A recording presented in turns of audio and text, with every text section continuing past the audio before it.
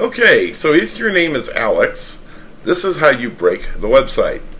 By creating an article that has all of these lovely dashes in them.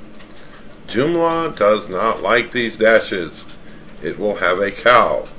So, there's a very simple way to fix this.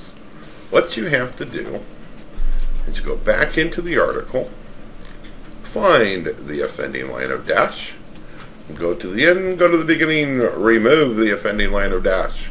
Come up here to our wonderful insert horizontal ruler and proceed down to the next one. Repeat this until all the offending dashes have been removed. Okay, now that you've removed all the horrendously ugly dashes, you can go ahead and save it.